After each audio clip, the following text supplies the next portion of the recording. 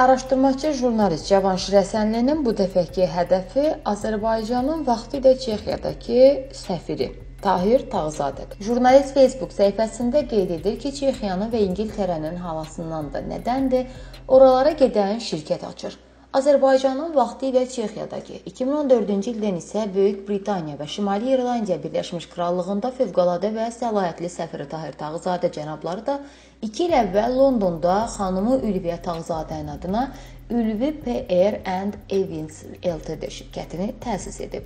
2018-ci il iyunun 5-də qeydiyyatdan keçirilmiş şirkətin adı bir ay sonra dəyişdirilərək PR Events Ltd adlandırılıb. Şirkətin hüquqi ünvanı öncə Tağzadələrin London, Porchester Terrace 53-də kirayə etdikləri 9 otaqlı evdə, daha sonra Fulham Road 352-də yerləşib. İndi səfir çıxıb izahat verəcək ki, bu lobbiçilik şirkətidir, ictimai əlaqələr və kommunikasiya fəaliyyəti ilə məşğuldur və s. Amma fərq eləmir. Bu kommersiya təşkilatı tipidir, biznes fəaliyyətinə aid olunur və vergi öhdəlikləri yaradır. Ülviyə Tağzadə onsuz da İngiltərədə ictimai fəaliyyətlə məşğuldur və Böyük Britaniyada fəaliyyət göstərən Azərbaycanlı Qadınlar Assosiasiyasının rəhbəridir və vaxtaşırı xarici şirkətlərin maliyyə dəstəyi ilə layihələr həyata keçirir.